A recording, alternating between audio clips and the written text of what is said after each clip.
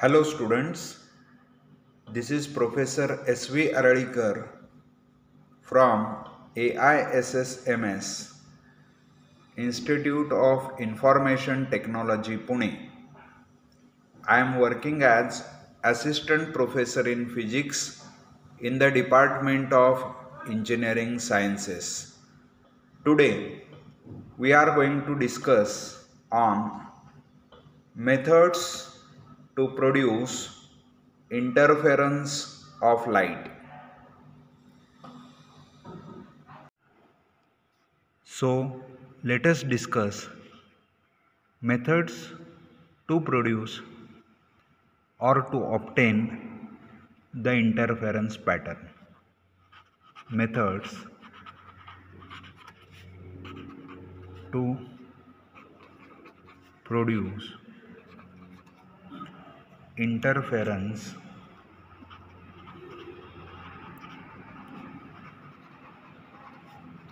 of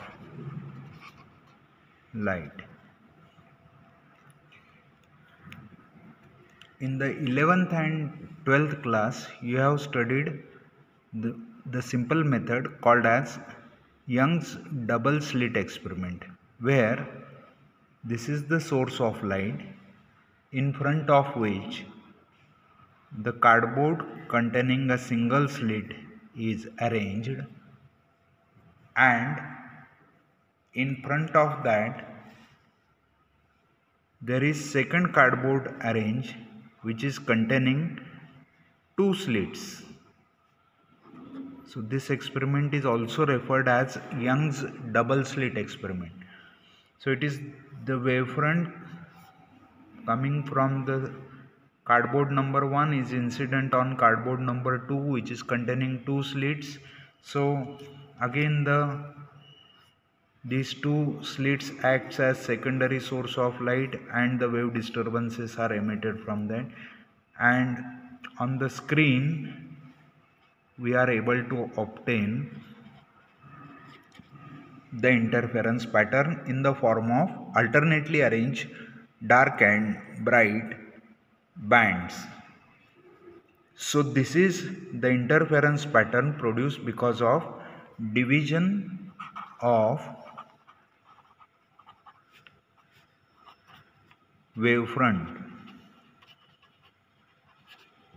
meaning that this wavefront is divided into two parts at S1 and S2, which again are acting as secondary source of light, and they are interfering to produce the interference pattern on the screen. So this is one method to produce the interference of light, which is division of the wavefront.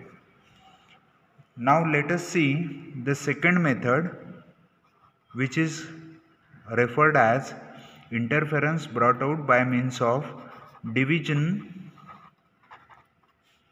of amplitude. So if we have the thin film like this, which is parallel sided, and this thickness of the film is very small, which is of the order of wavelength of the light used, on which if the beam of light is incident like this at an angle of incidence I, then it will be refracted, then at the lower surface it is again partially transmitted, partially reflected. When it reaches the top surface, it again partially reflected and partially transmitted. At the point where it was incident initially, it is partially reflected and partially refracted. Like that, the beam is internally reflected and refracted partially every time, and there is system of parallel rays formed in the reflected system and in the transmitted system. So this is a reflected system. and this is transmitted system.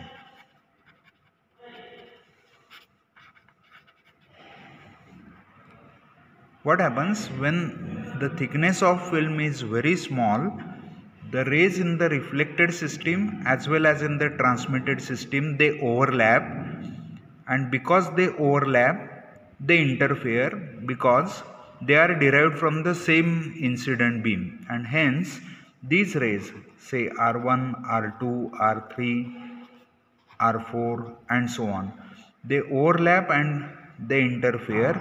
This is how the amplitude of the incident component is divided every time, and the interference pattern is observed, or interference phenomenon is possible by means of division of amplitude. So these are the two methods to obtain the interference pattern. Number one, division of wavefront, and number two is division of amplitude. I hope the idea and methods are clear to you. Thank you, students.